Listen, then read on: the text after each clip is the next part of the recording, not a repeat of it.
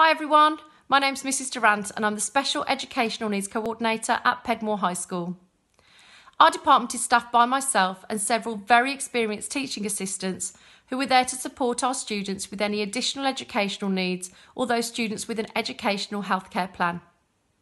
We do this by working really closely with our parents and carers and also lots of different outside agencies who come into school to either observe or help support our students, but also offer whole school training to staff to make sure we can do the best job possible.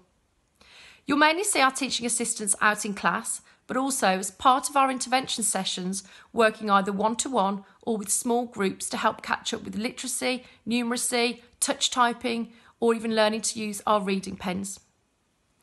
You may remember from your visits to school a special little place called the Hub.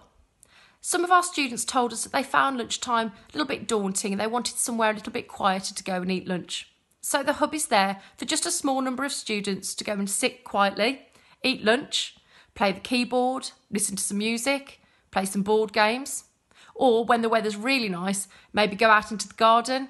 You can sow some seeds, watch them grow, either plants or vegetables, and sometimes we let you take them home to share with your family.